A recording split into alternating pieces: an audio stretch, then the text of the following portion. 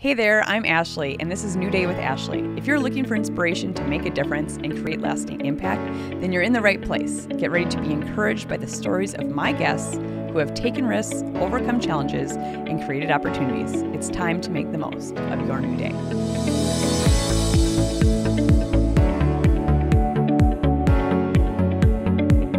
My guest today brings a ton of energy and excitement with a passion for the nonprofit world. Patrick Kirby has spent nearly 2 decades working as a fundraiser in the nonprofit industry and is the champion cheerleader of nonprofits. Patrick is the founder of Do Good Better Consulting, author of the Amazon bestseller Fundraise Awesomer, a practical guide to staying sane while doing good, and host of the official Do Good Better podcast. Well, welcome, Patrick. Patrick Kirby, it's so great to have you. It's so nice to be here, finally. And it's a new day. It's a totally new day. Yeah. And you clearly are passionate. You're bringing the energy. I've been drinking coffee since 4:30 this morning in preparation. Oh, I got you some water. So if I know you I need to like... calm down. I need to. No. I get it. I'm very excited. First of all, congratulations on the new show. Thank you. This is super exciting. I watched a couple of them, and it's great. So it's nice to have a voice like this and a show like this to kind of feature. It's great. So and, kudos. You know, you are a podcaster. I am. You're a man of many hats. Well, yes. So tell us a little bit about, because I mean, how many episodes do you have? Like 200 and at time of taping, we've got 220 released, and we've got about 35 ready to go. It's a lot. And that's why I empathize with the whole situation here. Yeah. It's a lot of stuff. So yeah, I do. And you do a couple a week. I do three a week. 3 a week. Which is an insane amount of legitimate content. But we've had this belief at the company just to kind of let's give as much content away as possible, because we just know that if you're a small or a medium-sized nonprofit that just doesn't know what on earth they're doing, where do you go? You got to search the internet for things. You got to just, sort of guess on what best practices are, or have it all in one hub and have it accessible. And we wanted to be the accessible group that did that. Yeah. So tell us a little bit about who Patrick Kirby is. Sure. Oh yeah. Well, it's a dangerous question. I got, just to kind of float. As much time as we need. Brevity is not my strong suit at all. So I'm Patrick Kirby. I'm the founder of Do Good Better. We're a consulting firm that helps nonprofits suck less at fundraising. And the reason I say that is because most people who work in the nonprofit realm are accidental fundraisers. They bump into this job. They either like the idea or the impact that an organization does, but nobody's really got. There's no school. There's no bachelor's degree in annual giving fundraising. It just doesn't exist. For money. Nobody has that, right? So they usually end up in this weird role of like, well, okay, go out and raise money by doing events or whatever. And nobody really knows how to do that. And so our company is basically there to help guide you on those really first steps. And then once you're good at that, then you get to go a little more advanced. And then after that, you get to be, so it's a step-by-step process. And we just came to the idea after doing this for a long time that this was kind of a great option. I got my start out of college by working at my old high school. I was a politics major, which meant I was immediately unemployable after college. They don't tell you that in the university system. You get a politics degree that you just don't get jobs. They just don't give you jobs for that. You may not actually be employed. Not great. So thanks, counselors. That was great. But they said they were looking for somebody who's an alumni who would like to do some events and some fundraising stuff. And I said, I'm good. I'm in. And I loved it. And I went on to the Cystic Fibrosis Foundation down in the Twin Cities. And so I ran their walk programs regionally and did some of their big galas. And that's kind of when I really fell in love with fundraising as a thing. My wife is from up here, so I now live up here. That's kind of how it goes. And I got recruited out to work at the Ann Carlson Center out of Jamestown, North Dakota. I was their chief development officer for about 5 years. And that's where I think I really understood the plight of some of these smaller nonprofits. I was asked to sort of coach some smaller ones for a couple of events in this neck of the woods. And I was addicted to that light bulb moment where they said, oh, oh, it's not that difficult, or it's not that hard, or I can do this kind of moment. And I was like, there might be a business model here. Right. And either nobody tried it, or they did and they failed miserably. And it was lucky that it was the former, not the latter.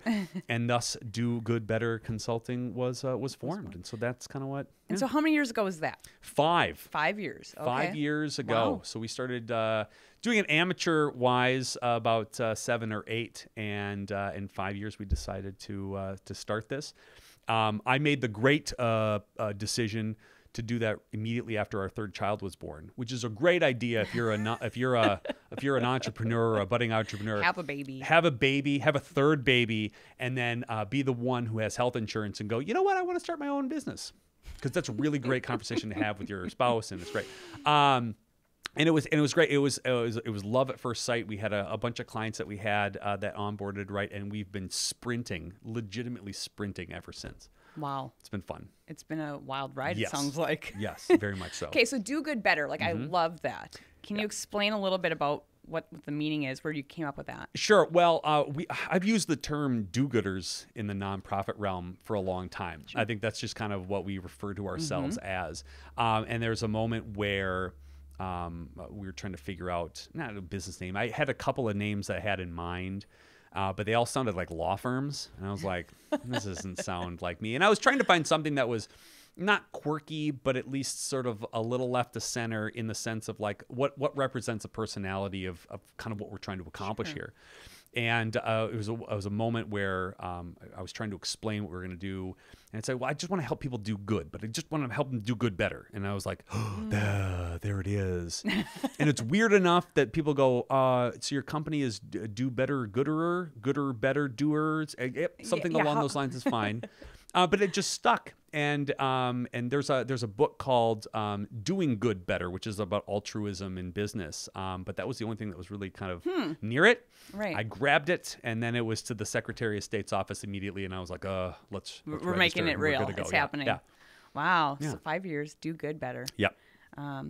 You made you had a quote, not a quote, but you've made a statement about the most dangerous phrase in the English language. Yeah. Always done it this way. Correct. Yeah. So why is that?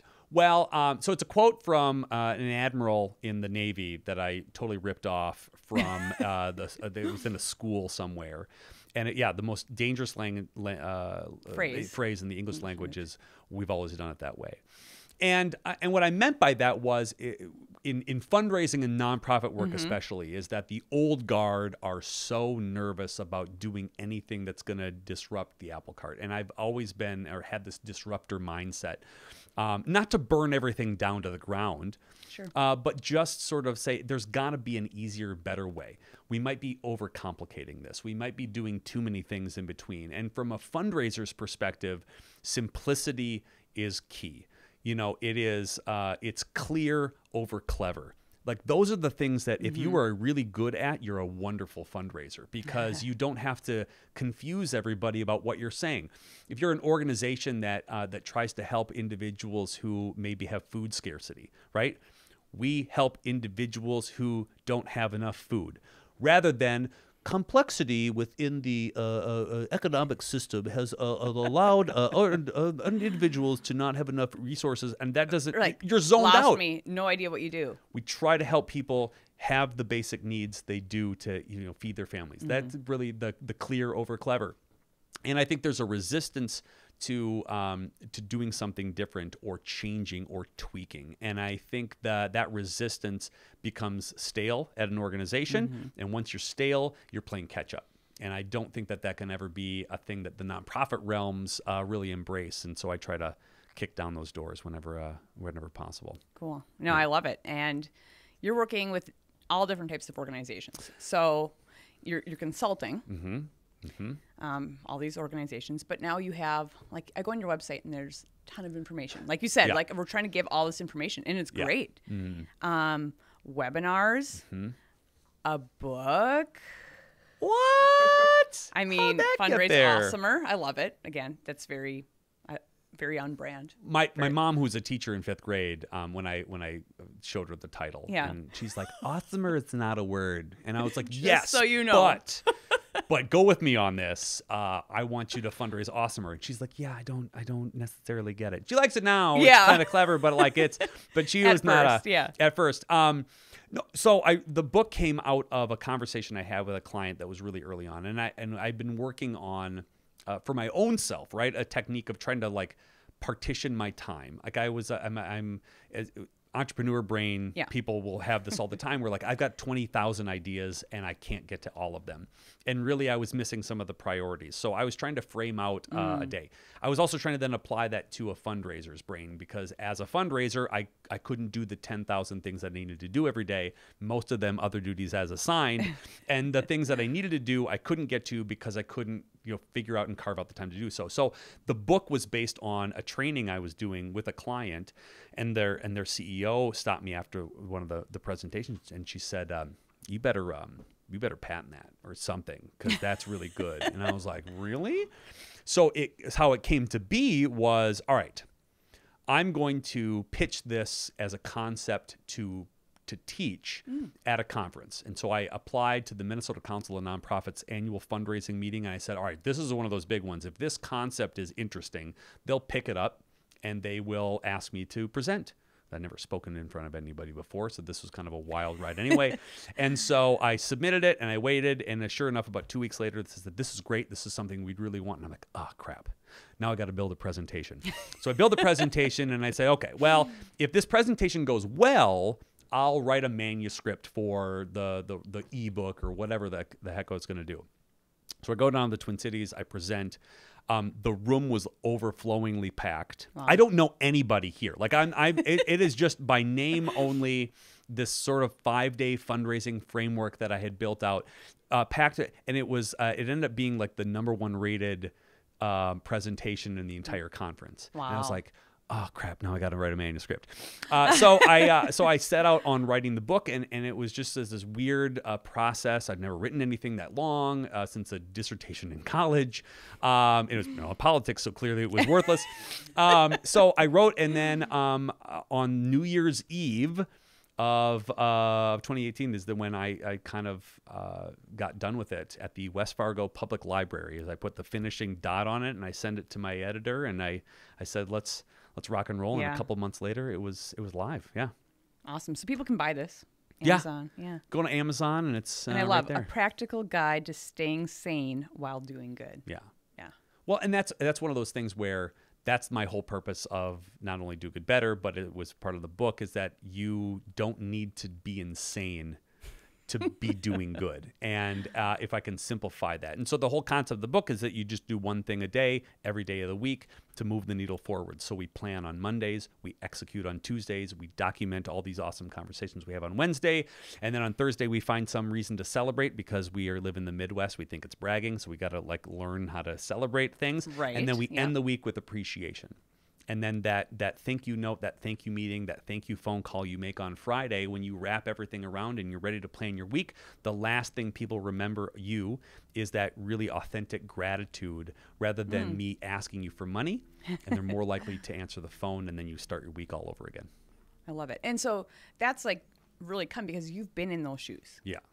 So you know what it takes, what it looks like, and have seen success within the organizations you work for, but then your clients also. Right. And more importantly, the abject failures that I hope to make everybody else try to avoid, that I went through. Sure. And that this would probably help. And I think there's a difference between sort of an academic type of training where you're like, philosophically speaking, if you do all these things and these numbers and blah, blah, blah. And what I love about our company, and I love about talking with nonprofits every single week, or 3 times a week on our podcast, is I'm getting real-time information, boots on the ground, what's working and what's not.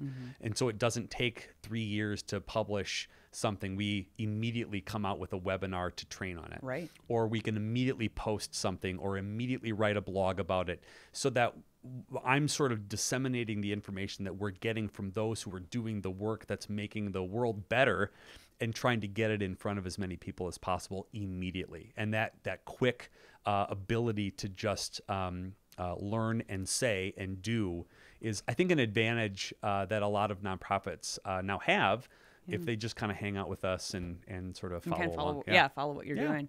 So walk me through a little bit. I can relate to you a lot in being an entrepreneur and having to do all the things, putting yourself out there like, hey, I got this great idea. Oh, someone bit. Great. Now I got to figure it out.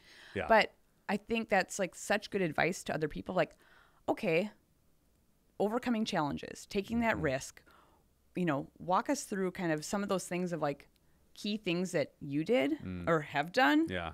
Like that, speaking events, like that was new. Yeah. But how do you, teach other people to like, you got to put yourself out there. Yeah, that was, well, okay. I may have had an advantage because I was a theater kid in high school and college, right? So I think, yeah, right. I was not. So that may come as a shock. I'm sure to everybody who I run in circles with. But that was one of the best things that I'd ever done, and sort of the best lessons I've learned was, how to react on stage, or how to in the moment make a decision on a character or something else, and that kind of filtered through to a business world. Like, I got to make a decision immediately on how I'm going to do this.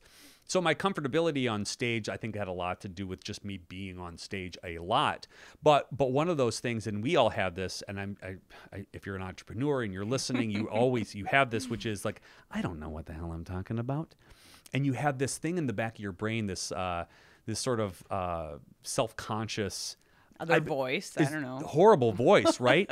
I had been, and even today I have that when I get in front of maybe somebody or an organization that I even look up to, or who's looking to me for advice. And I have this moment of like, what am I going to teach them?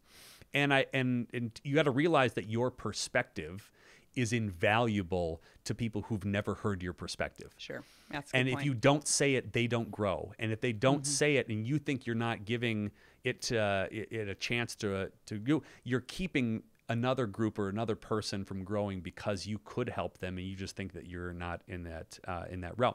I'm sure you have this similar, right? Right. So you have a wonderful podcast.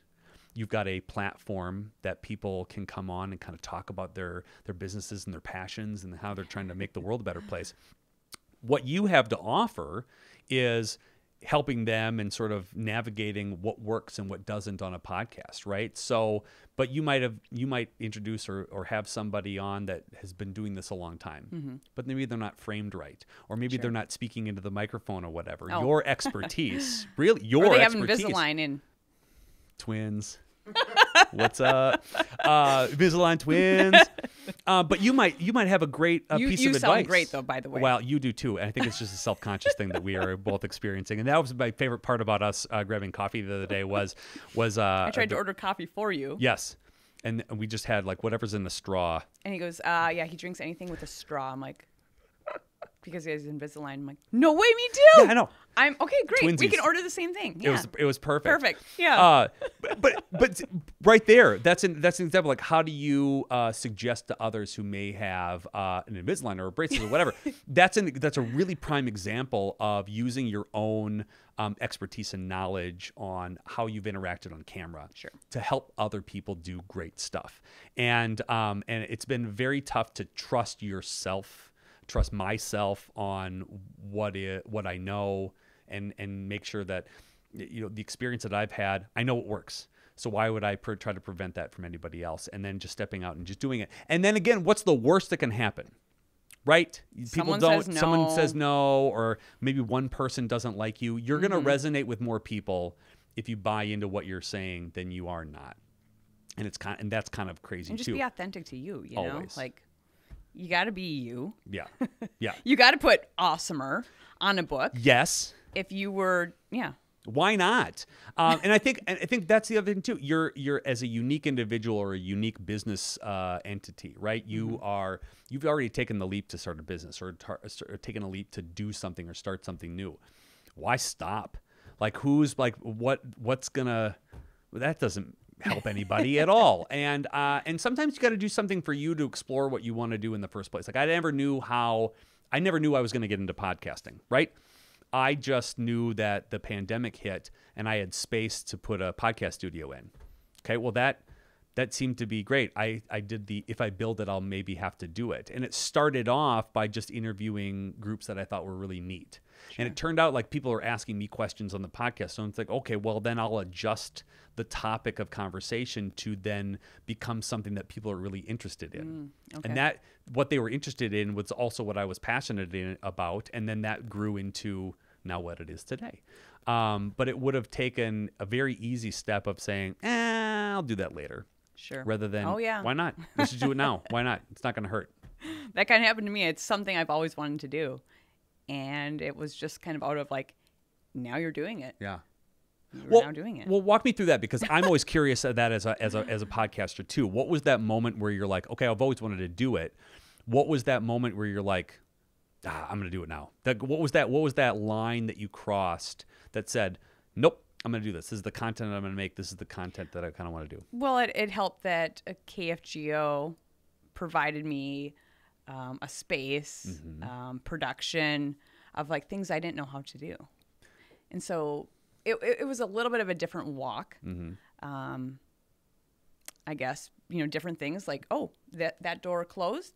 Well, this one flung way open. Yeah. And willing to take a chance. What I love about that, though, too, is that that door flew open, but it was a mystery of like, I don't really know what's going to go beyond that door, and you still did it, right? Rather than going back to a safe route on something else. And I think that's where the best creatives and the most interesting people live, is the ones that go, I don't really know what I'm doing here. That one's shut. So which other door should I do? It's the safe door over here, or it's the one that's the road less traveled kind of thing. It's the way that door that you didn't, or that you passed, was the way that things always have been, and you went through the door that it didn't. And I think that is an intriguing moment, and I think that's what makes entrepreneurs like yourself and like others so unique and interesting, is that we crave that weird thing that everybody else is terrified of, and we're like, we'll give it a chance. What's the worst that can happen? I mean, yeah, and we do it, and then sometimes it works, and sometimes it fails miserably, but we did it. Anybody could start a podcast like you. Most people don't. Sure. And so the audacity of just starting a show like this is pretty awesome. So kudos to you. That's awesome. Yeah. Well, and for you too. Yeah. So that was right during the pandemic. Yeah. It was right at the beginning. I got a big boy office. All right, so I was sitting at my my kitchen counter and working for about 2 years, and my wife got tired of paperwork in between where we were eating dinner. Yeah. And she said, "You just need to leave." And I said, "That's okay."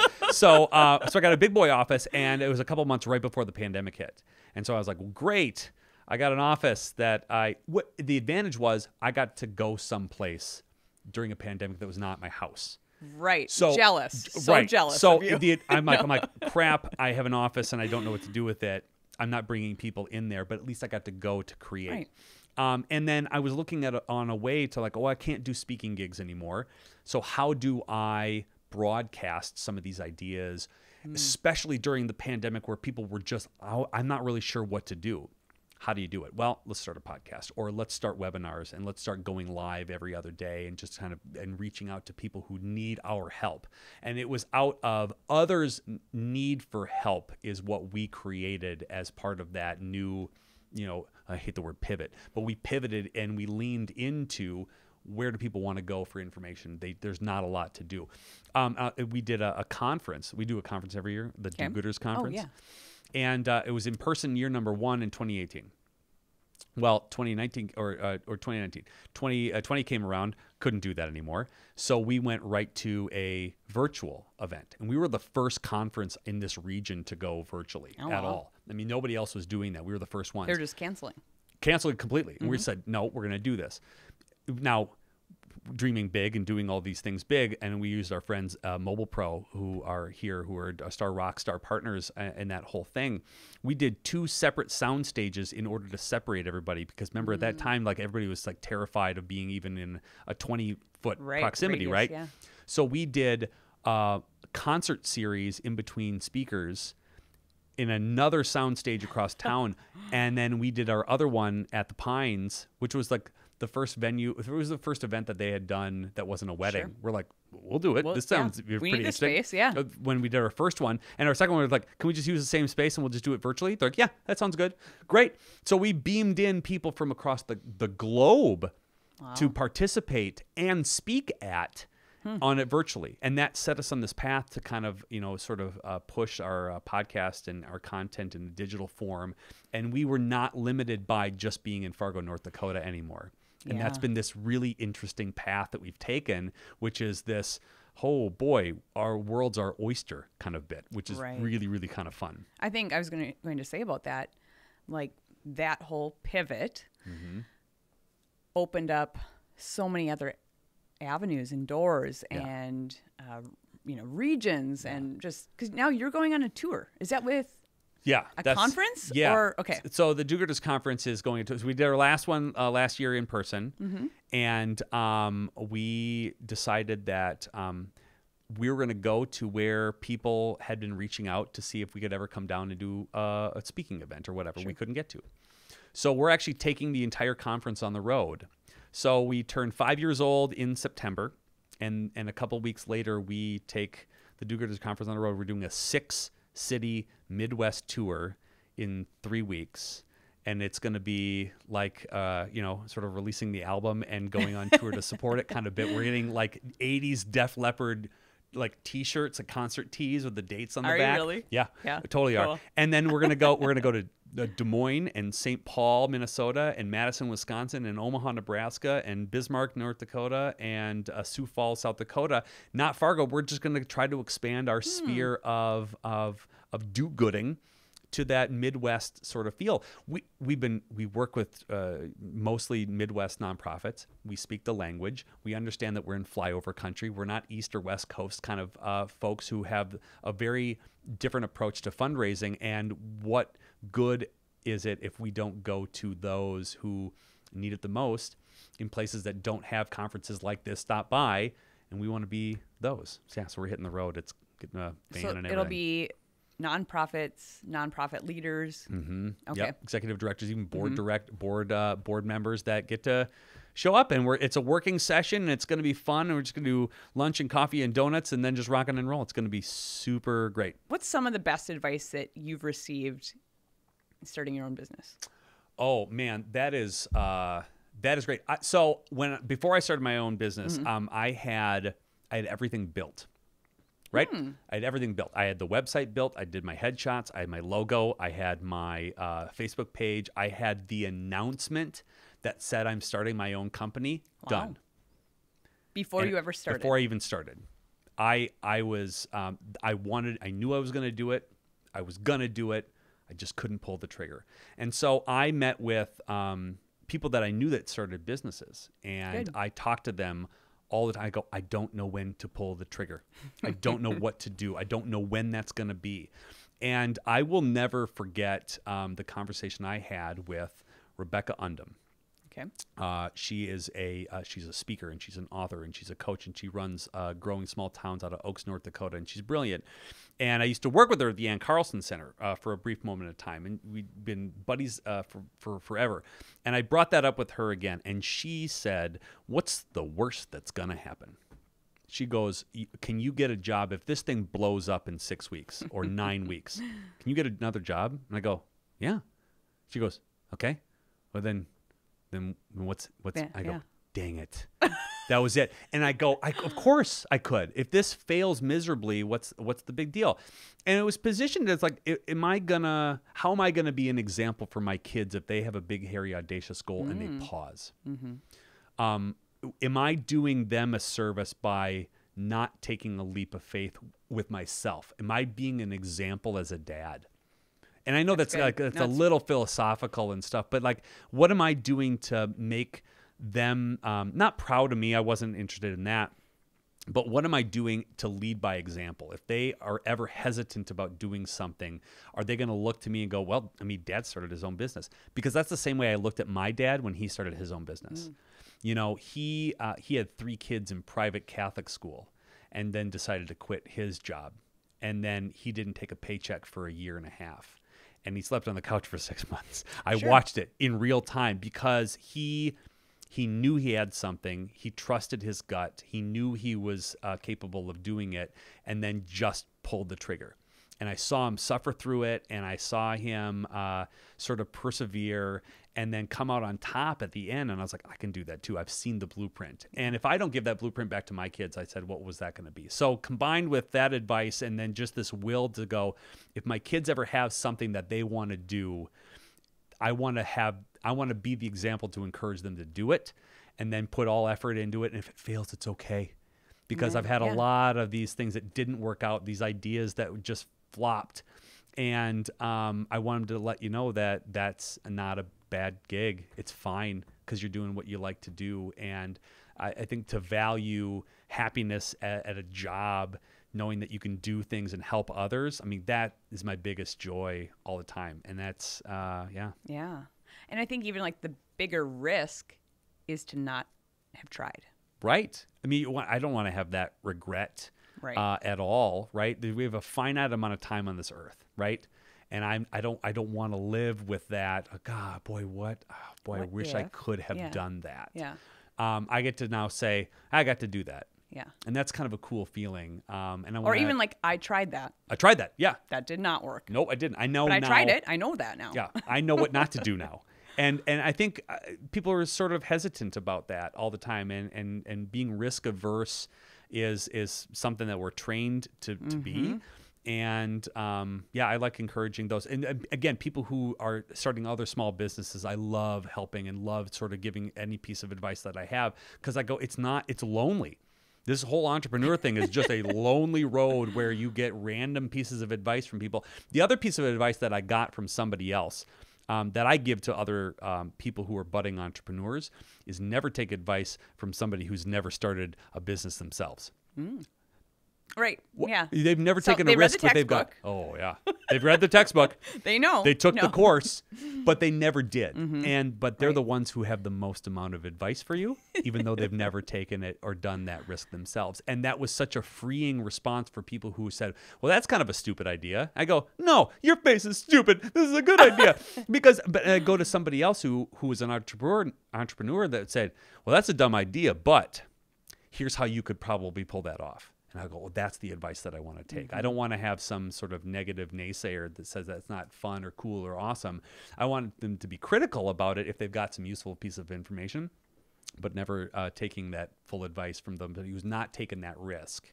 Is always something that I've always sort of strived to do. Well, so surrounding yourself truly with people who will support you too. Yeah. So even having that in check first. And hey, if I don't have those people in my life right now, like I've got people, maybe an entrepreneur is like, I don't know anyone like that. Right. You got to go and find them. Exactly. And we exist. We exist. And we're always willing to sort of give up some time to do that, because we, do you have this too, where you get as excited about somebody else doing something? We become like other people's biggest cheerleaders. I'm like way more excited to work on someone else's business than my own. Yes, because I think that's part of the whole, how do we make everybody win? Because by doing that, we, sort of that rising tide helps all ships. And we know that the more we give, the more we're going to get. Paul McCartney was right. The Beatles were right. As much as you want to not. We give more, we get more. And in the entrepreneurial world, I think that's super important too. And it's really important to remember. And it's humbling to know that people maybe ask for advice. And it goes back to that, am I worthy of giving advice? Yeah, been doing this for 5 years. That's worth a pat on the back. Yeah. And I think we get to do that as entrepreneurs too. Like, this is a risk that we got to take. Cool. Yeah. Don't rest on your laurels too much, but give yourself some recognition on actually taking the risk in doing that. Like, again, how many podcasts have you done or released? I don't know. We've got, a bunch. Yeah. Right? Good. 14, Kudos. Yeah. That's crazy. 20. You know, the average person stops doing a podcast after like 8 episodes. You're way past that now, right? So you're like a superhero amongst podcasters already. So I think we deserve to recognize ourselves as doing that too. And as a humble Midwesterners, right, who don't like to brag a little bit, right? We don't want to do that. It's not bragging; it's celebrating. And if we don't celebrate those wins, we don't celebrate the ones who helped us get there in the first place too. And that's really important. And that we talk about that in the fundraising stuff. We talk about that in the nonprofit work. Is if you're not celebrating a win with your donors don't know that their money has done anything to make a difference. Right. So make sure you have to celebrate. You know, brag about it, but you have to celebrate it because they want to be part of winning teams, and that begets momentum, and that encourages other people. Like, I want to be a part of that. They seem to be having fun and doing great things. And that positive outlook and really this sort of putting good into the world sort of vibe gets you more good vibes. I'm telling you. Right. It is. It is an energy thing because totally is. Lots of good vibes. Not woo-woo energy. No. Kind of woo-woo energy. Yeah, kind of, yeah. But definitely, like, that positivity. Mm-hmm. So what do you love most about what you do?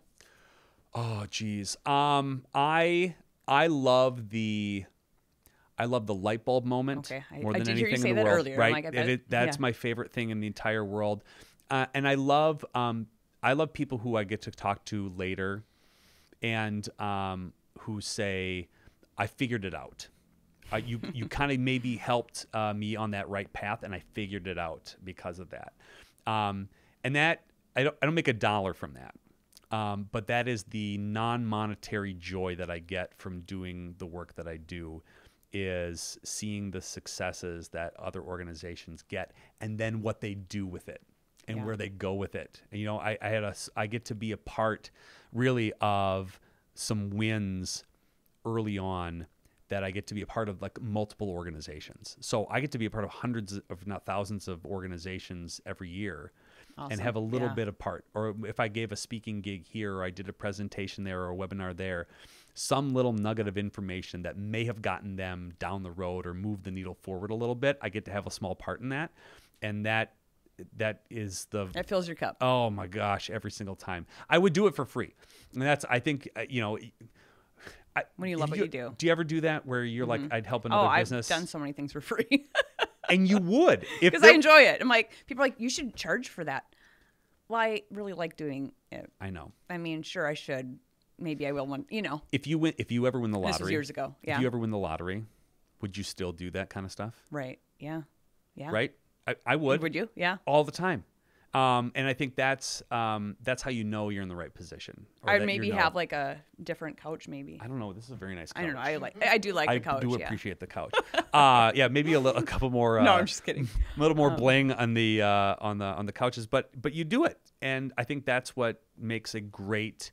I think that's what makes a great entrepreneur or a great business owner, or know you're in the right space, is that if you would actually legitimately do that. Continue doing that. Yeah. So where can people find you? Where can they get your book? How can they get a hold of you? I mean, there's many ways. You can go sent to me a very large. No, there's very large list of things. It's that entrepreneur brain goes, I need to be everywhere. You can find me at dogoodbetterconsulting.com. That's got usually every link out there. You can find Fundraise Awesomer, A Practical Guide to Staying Sane While Doing Good, on Amazon, or you can find us at on Facebook, or just Do Good Better Consulting, and find us and join the conversation. And if you're a nonprofit and you just don't know where to start, it's a great resource. It's just, there's a bunch of freebies and a bunch of webinars, or you can go to Apple Podcasts and type in the official Do Good Better podcast, and you can join the crew there and the countless episodes that are, it's over and over again. You have great guests, lots of information. Yes. And I think it's not even for nonprofits. Other people just in business in general can benefit from a lot of it. That's the best part about, I think, what I do too, is that everything that we do in the nonprofit world, you can do in sales or marketing, right? You need to build better relationships. You need to, so be authentic, tell great stories. Everybody who is in marketing, sales, or fundraising needs to know those kind of things. And the type of guests we get, which is the best part about this podcast. I mean, you know this too, right? You get to reach out to somebody like, hey, would you like to be on the podcast? You're like, yeah, I'd be honored to do that. The most random, big name people, you just ask them and they say yes. And because they love this medium, they love to talk about, and they love to teach too. And I think starting a podcast was great because I got to meet so many more people that I would have never gotten to meet in the Sure. first place. And it's just an array of people who are way smarter than me coming on and talking with me. And then I get to dole out that information into the interwebs. into the And ether. likewise, being able to facilitate different people Yes. and connect them with other people. Yeah. It's- And just have really good love it. conversations. Yeah, it's the best. Yeah. Well, thank you so much, Patrick. Thank you for bringing all your energy, all your positivity, all your do-gooding. Thank you. Can I use that word? Yes, you may. It's a different word. I will but- give you carte blanche for that. Thank you, first of all, and thanks to the crack squad that puts this all together and edited too. Madison. So many yeah. of you.